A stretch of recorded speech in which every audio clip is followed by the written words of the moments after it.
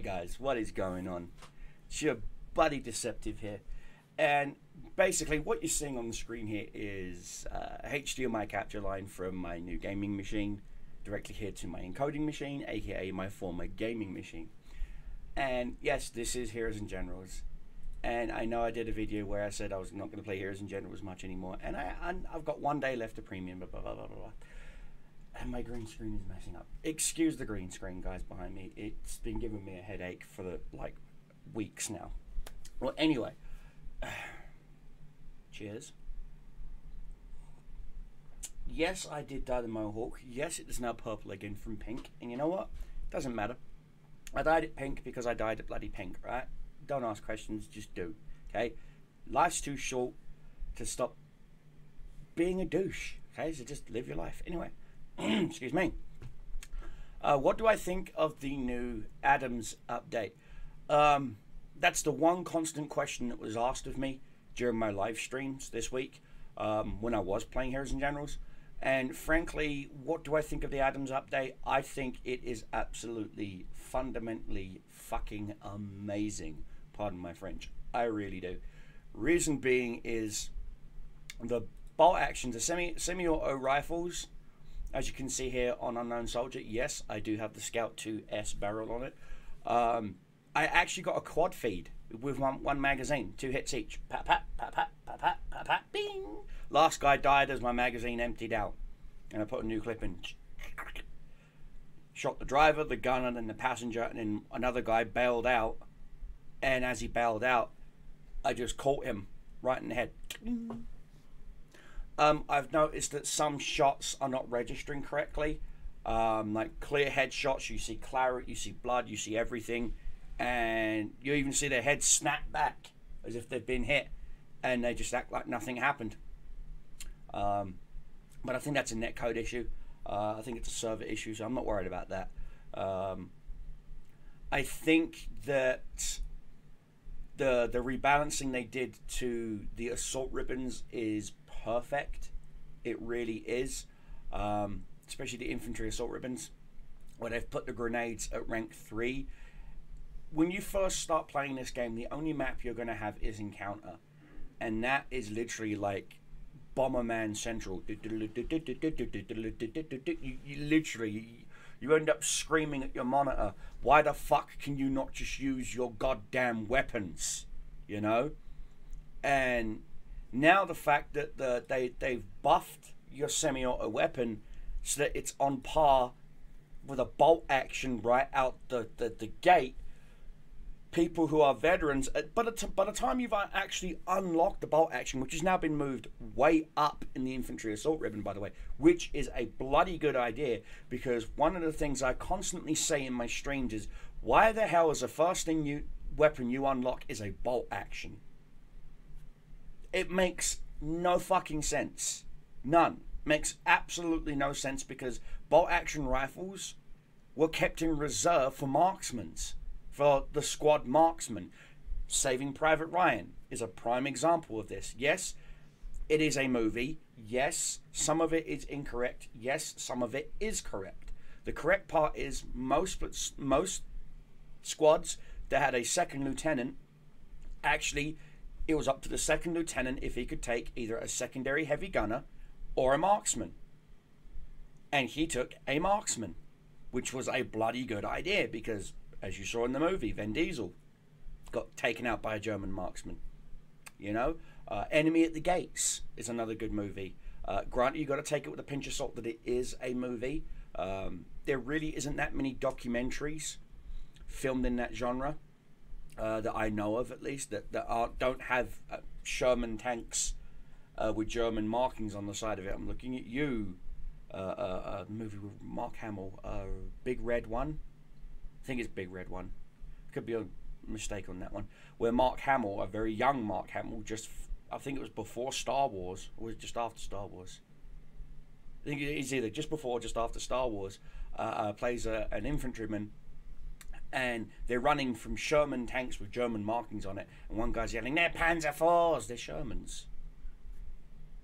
Still, there's also another movie where they used Stuarts as Panzer IIs, which was hilarious.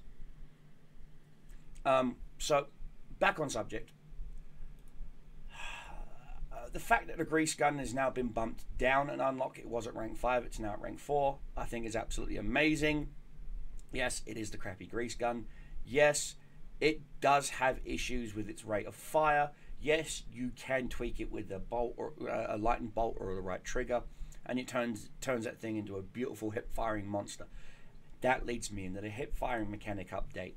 I think it's absolutely amazing. However, it can be abused. Ritu, for example, your point of quick fire, you can spot people running point of quick fire gold with Sturmgewehr 44s or MP40s or Machine Pistol 34s or Thompsons or Peppershot 41s or the 43s, because they're not, you can tell they're not, because when a person's aiming at you, you watch their soldier bring their weapon up. And I'm watching these guys not even doing that, just looking in your general direction, and you know their crosshairs about the size of a gnat's dick, and they're just going no penalty whatsoever, and it's headshot, chest, headshot, headshot, every fucking time, and they've got a scope on the damn Sturmgewehr 44, but they're not using it. Why? Because they know the moment they aim, it's all over the place. One of the problems that I've had recently is with the bar. The Browning automatic, some of the shots are going outside of my cone. I'm not sure if that's been reported or not, but I borrowed one of my teammates' Browning automatics, and I did the whole lay down prone to reduce your recoil, and I did that. Whole bunch of Soviets was coming at us on the town map, laying down, pop, pop, pop, pop, pop, kill 2 of them. Third guy was running at me, and I didn't have time to scope in. So I just hip fired and I watched bullets go literally outside of my crosshair cone, as if the barrel was a fire truck hose and there was no one on it. It was like I had an M1, M2 carbine. And that weapon's just spray and pray, hope you freaking hit anything right now. Same as the Thompson. The Thompson's shot spread is just too ridiculous. You can't even use it at 50 yards, which is horseshit, because the average combat range for a Thompson was 50 to 75 yards.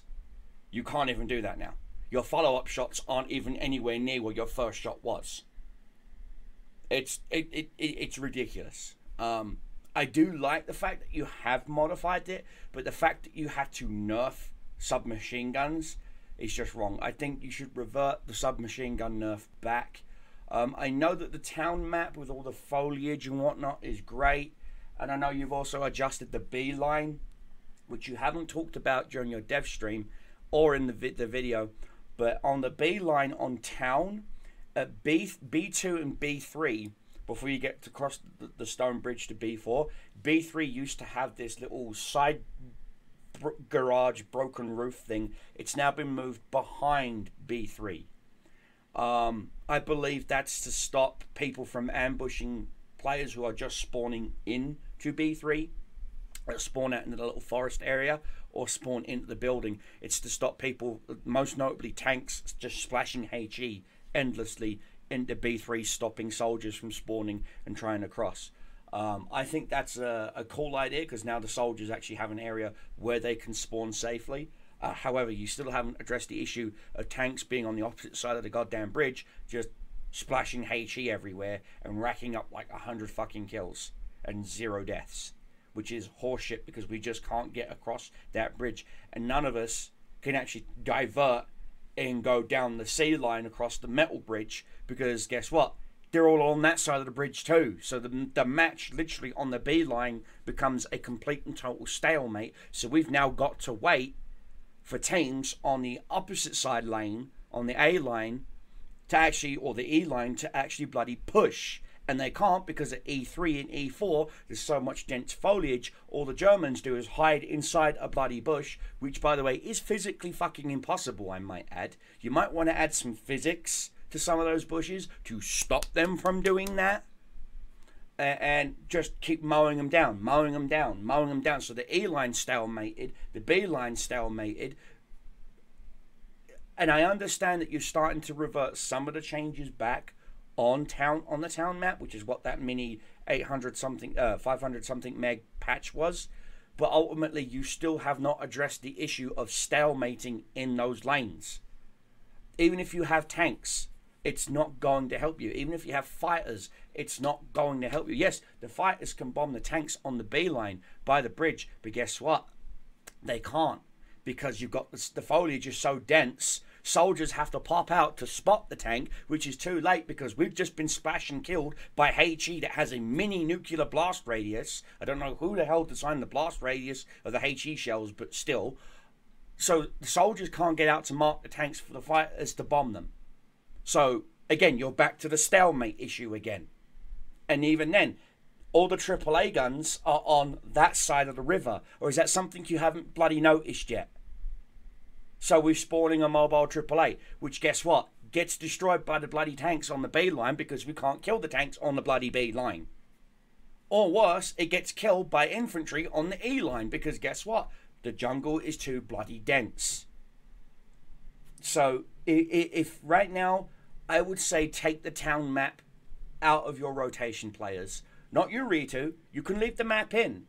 But I'm just saying to all of my subscribers, to all of my followers, on Twitch, trust me, just trust me on this, guys. Town map, click, take it out your rotation. Seriously, right here. Go to enter combat, staged. You'll notice I don't have town, mountain town, or forward airfield. I have factory, airfield, and the rest, but I will not add these three because, again, I'm going to explain why you shouldn't add them. Mountain town. Same issue as the town map, which is the cobblestone bridge. Tank destroyers just like to camp right on the bloody hill, right outside it, so you can't cross that bridge.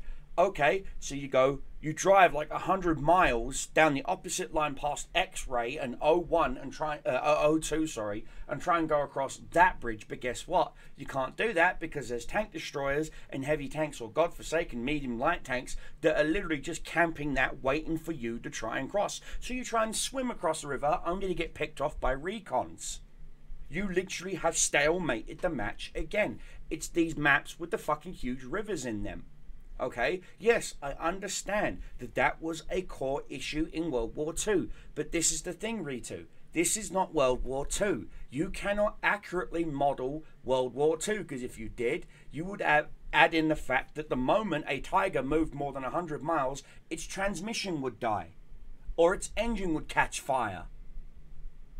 But you can't. Or the fact that if you shoot a Tiger in one specific spot, its ammo rack would explode. But you can't do that. Same as the Sturmgeschütz. The fact that the Sturmgeschütz's armor was paper bloody thin and 50 caliber machine guns could actually penetrate it from behind. But guess what? You ain't going to model that now, are you? No, exactly. You're trying to do your interpretation of World War II. And this is what I'm trying to explain to you.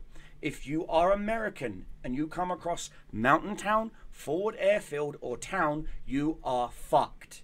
Okay? It's that simple. You're fucked. Unless you've got a bajillion Pershings who all know what the fuck they're doing, which is that in itself is a rarity. And again, that is something that Ritu cannot code in, and I'm not blaming you, Ritu. You cannot code in stupid. Okay? You cannot code in your matchmaker the abbreviation for stupid. You can't. You cannot do that. Okay? I understand that. This is why when I do live stream, I only stream in squads now.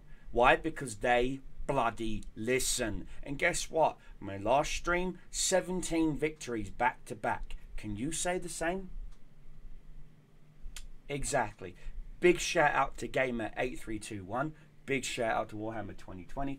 Big shout out to the Unknown Soldier. And Christ knows how many people who follow me and who team up with me and squad with me and listen to my commands.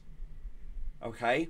It's that simple, especially when you've got a guy who's bought his rank for his freaking second lieutenant, and he's like, oh, I'm the highest rank here, guys, so you should do this, and this.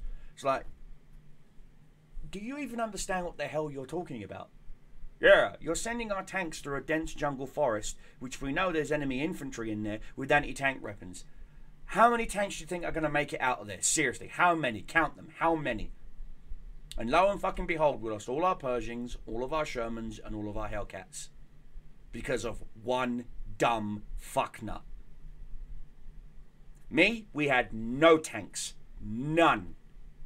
And we held town literally by our squad self. I told half of my squad, you camp B3, hold B3. End of. You hold, Bravo 4. You hold Bravo 4. You do not retreat, you fucking hold. If they've got tanks, say so, let our tanks know so that our Hellcats can come and take care of them. Then you tell the Hellcats to fuck off and stay hidden. It's that simple. Well, we held down Echo fucking 4. Yes, the little river with the little mini island that's way openly and exposed. I had 2 of my guys who are marksmen in the tower on the cobble bridge with SP mines to protect them from infantry assault. While I and Warhammer with his bar stayed on Echo fucking 4, defending it from Zerg rushers. And all I had was my Thompson and my M1 Garand. And you know what? We fucking held for the entire match. Yes, I died a few times, but luckily for us, we had an APC hidden right behind Echo 4. And Echo 4 did not fall. Bravo 3 did not fall. We fucking won. Especially when they started rolling up their Tigers, their Tiger 2s, and their Panzer 3s. We still fucking held, and we still fucking won. Because that's exactly what we needed to do. While the rest of our team went and closed the rest of the B line, and the moment the B line was permanently closed and stayed closed, I told my guys at B4 to head on back to Echo 4. Then that's exactly what they did. One went into the circle tower to help our recon, and 2 other guys came with me, and we held while the rest of our army marched across that river, Hamburger Hill style, just getting killed by German recons, and we were picking them off left, right, and center, to the point where they had to break and push back, and then we just started going through that dense forest, bit by bit, slowly but surely. And the moment a German fired, we all focused fire on him. And lo and behold, Echo 3 fell, then Echo 2 fell, and now we're down to Echo 1, and it was too late. Timer was up, we'd won. That's how we did it. And I couldn't be any more prouder of my entire fucking squad that day. I could not have been more prouder than my squad that day. Now, why am I telling you all this? Why am I explaining all of this to you? Because that sort of thing there, that sort of teamwork right there, you're never going to get in a public room. Ever. You are seriously better off, and I do mean this, finding some friends that you trust, having a team speak, and just playing with them. And occasionally inviting someone new into your group. And then running them through a trial by fire. That simple. As for the mountain town assault, as I said, the bridges are the ones that constantly get camped. Forward airfield. Oh, God. Everybody knows that the tanks start camping 03, which is the runway. You know that. They always do that, which leads on to the D line. So, first things first, you need to shut down that D line. There is no ands, if, or buts. If there is a D line, if you're defending, there's a D line. If you're attacking, there's no D line. But still, you have to close that D line to secure 03. But while you're doing that, they're too busy Zerg rushing X-ray or Zerg rushing down the A line, the B line to C line, down the C line. So you need to hold Charlie 3. But you can't because there's a AAA gun at Charlie 2. But you still just need to hold Charlie 3. And you want to know how to hold that? SP mines. I hate to say it. You take an SP mine and you put it one right on those boxes right by the window and one right behind the window. So the first moron who jumps up there, boom, he dies. Son of a bitch. Jumps back up there again, throws a grenade or two, boom, boom, boom, boom, boom, nothing. Jumps up, jumps through the window, lands, boom, dies again. Rinse and repeat. Stick, rinse and repeat. That's one way to hold it. Another way is to have a couple of guys waiting by those boxes, behind and between the building and the boxes, and you listen. You listen for motorcycles, you listen for pedal bikes, you listen, while you've got a recon keeping an eye out in the cornfield. Surround the flanking side cornfield, because that's where light tanks and medium tanks like to go, and even tank destroyers I've noticed lately. They like to go down right around Charlie 2 and they like to use the cornfields to snipe, especially recons too. So you want your recons to be on counter recon first. You hold Charlie 3. Once you've held Charlie 3, while the other lane's being closed, once that lane is closed, you tell your men, we're going to hold Charlie 3 while you guys press on. And that's exactly what you do. You leapfrog. You take, you hold. Next squad takes, holds. You move up, take, hold. Before you know it, the lane is closed. And you did it safely and securely, and you all get to come home. There. That's why I don't have forward airfield currently right now. Honestly, because it's too easy. I hate to say it, it is. If you're defending, it's too easy. If you're attacking, it's quite hard. Depends on what lane you first start off on and what you've got for equipment. Honestly, I like the fact that in the new Adaims update, they have also done, I've noticed a few minor changes as well. To slight map tweaks, but still on factory, there's still that lip. I think it's in O2. As you're running into O2, there's like this step. You have to moon jump like you're Mario to get in there. Why can't you just put a simple ramp so soldiers can just walk in? Why do we have to fucking moon jump over that one doorway? I swear it's just that one bloody doorway on the factory map. If you can just fix that, factory would be perfect, as far as I'm concerned. Also, you might want to reposition one of the AAA, the one in between O1 and O2, the one that's out in the open.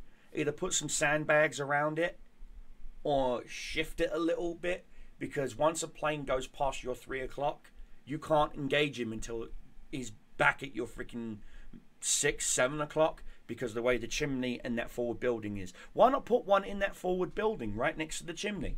That would make sense. It's a higher up position, which means you get a better field of fire. And it also means you can't aim the AAA down at the infantry like you can with the one between O1 and O2. You can actually aim that sucker down and shoot at German infantry that are trying to come into the main doorway into O2. I've noticed that. I did it during my live stream. I was like, ooh, that's a big no-no, because I killed a couple of recon that were camping on the mountainside. I destroyed one guy's bike, and I saw it, and then one of our recons lit him up for a second, and I went bap, killed him, you know. And I did feel bad about it. I even said it during the live stream. I felt bad about it, but ultimately it's war. War is hell. We're war pigs. We get dirty, you know. So just giving you a little couple of feedback tips there, Ritu. As for animation quality, I don't know what you've done there, but for some reason, every time you get hit with a Sturmgewehr 44 and it kills you, your body goes flying forward like you literally got hit in the arse with a V2 rocket. There is something incredibly wrong with the death animations since the removal of the backpacks. Also, you might want to take a look at the German paras, because the German para model it is very similar to an American trooper, and the Germans know this, and the Germans rely on this since the backpacks got removed. That's why a lot of German players wanted the bloody backpacks removed. In one game, I watched one German paratrooper stand next to 3 Americans, and they were just completely fucking clueless till I walked up and shot the guy in the back of the head, and they were like, what the fuck? I'm like, he's a German, you moron. And they were like, oh, they didn't even know he was a freaking German. And if he was smart, he could have just threw a little grenade or pulled out his knife, shank, and got himself a little triple kill. But he didn't. He just stood there. Like, he was probably a streamer giggling at how stupid these 3 fucking Three Stooges was, until I walked up and went summary execution. Bam! Shot him in the back of the head.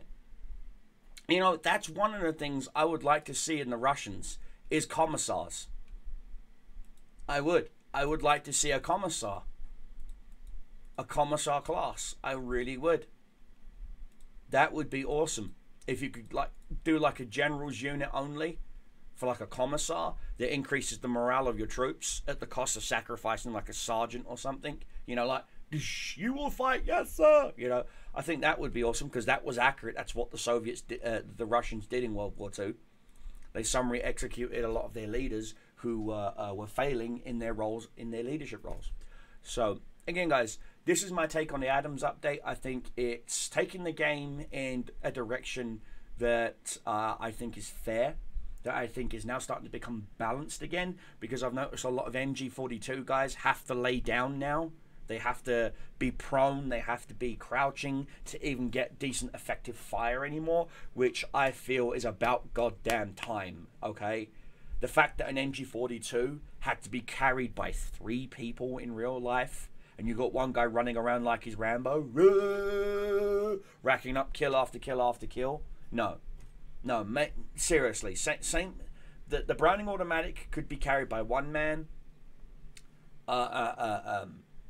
which is why it was a squad, a light machine gun. The MG42, the MG34. The MG34 was a vehicle-mounted machine gun. It was actually carried in a lot of bombers and Kugelwagens, which is why it's on the Kugelwagen.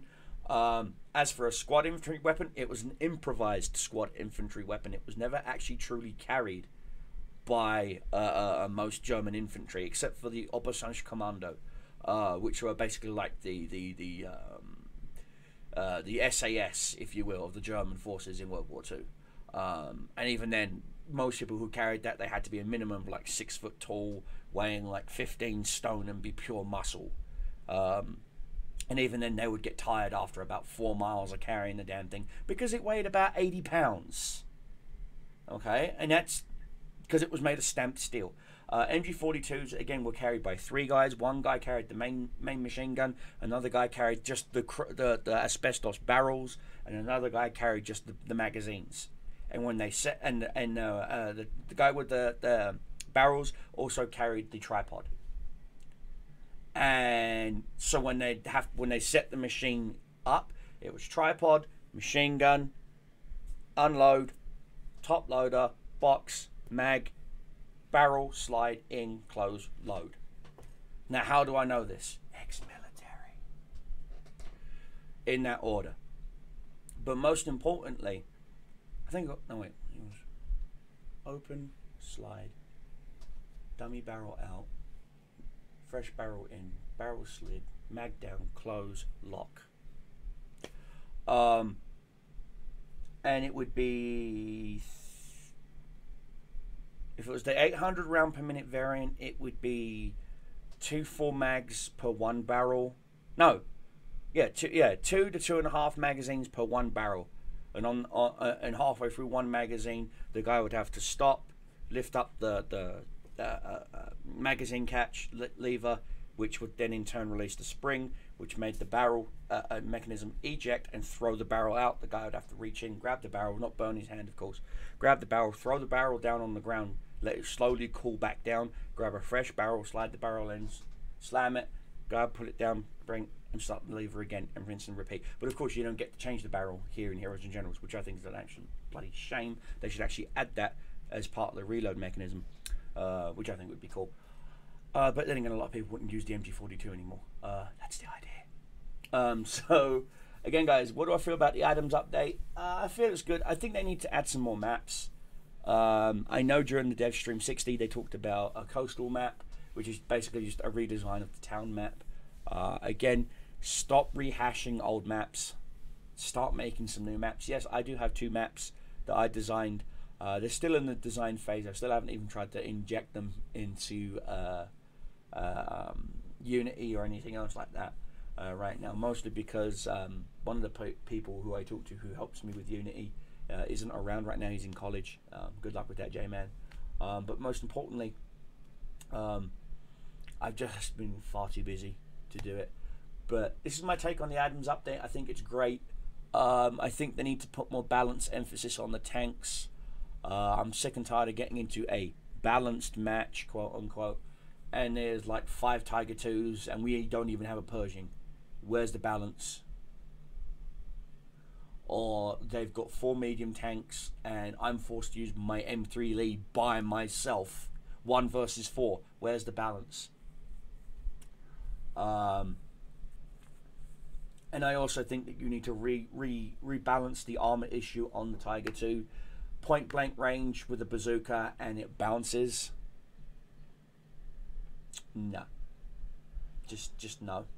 You need to rebalance the Tiger. It's like you've made that thing 200mm thick all the way around. The Tiger 2's armor was not that bloody thick, okay? Trust me. Look at some bloody textbooks, my friend, and you'll see that the rear armor on the Tiger 2 was only between 60 to 80mm, which means my bazooka at 100mm has overpenned by 20mm, and I'm still getting either fail to fucking pen or impact angle too high, and I'm parallel to the fucking thing.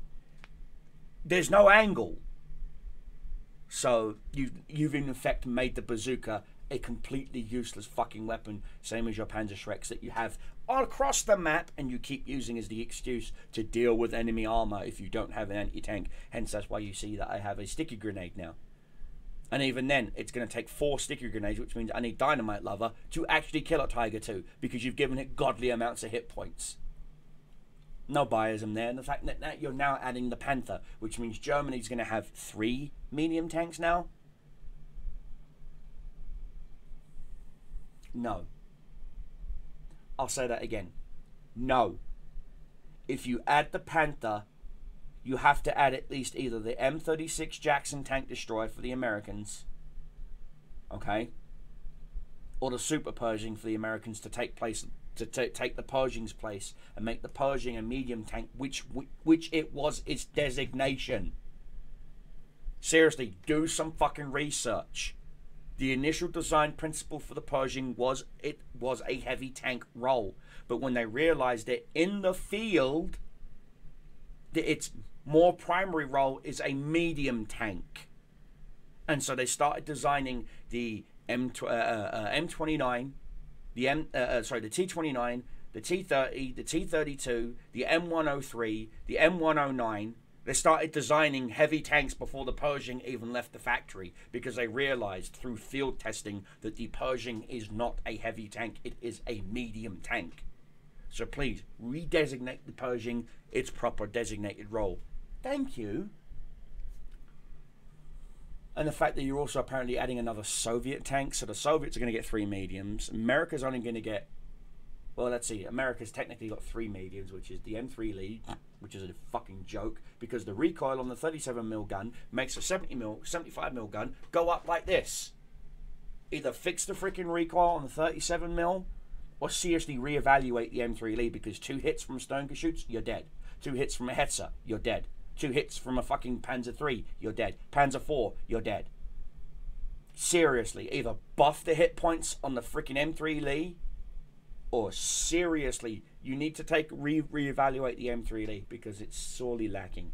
Regular M4 Sherman, yeah, it's a great bloody tank, but the M4 Sherman had a gun stabilizer, which means it could shoot on the move. It's not correctly modeled in the game, because you can't shoot on the move correctly with the M4 Sherman. And that's not just from me driving an M4 Sherman.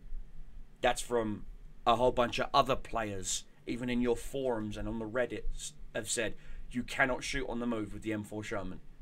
You have no gun stabilizers. If you do, you haven't correctly modeled them. What else? The Easy 8 Sherman. It's a nice tank.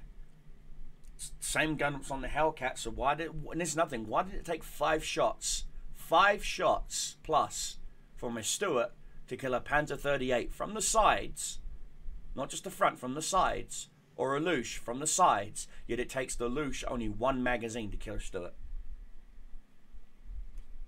or a Chaffee? Exactly. You need to reevaluate a lot of the whole tank system needs to be reevaluated. It really does.